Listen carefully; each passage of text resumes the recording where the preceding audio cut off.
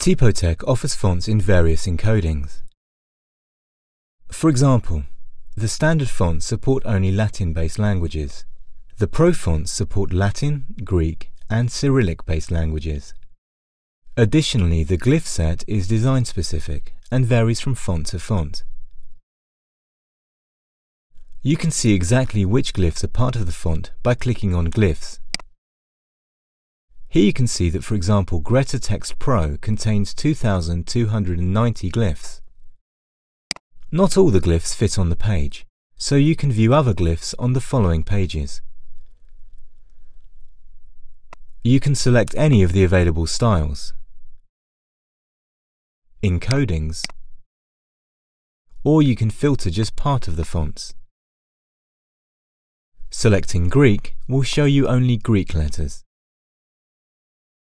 Just like when viewing fonts in your desktop application, you can also view OpenType alternatives within fonts.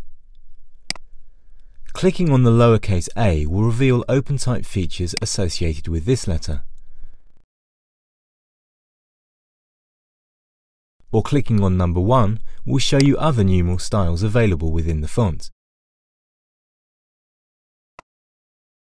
You can also search by glyph.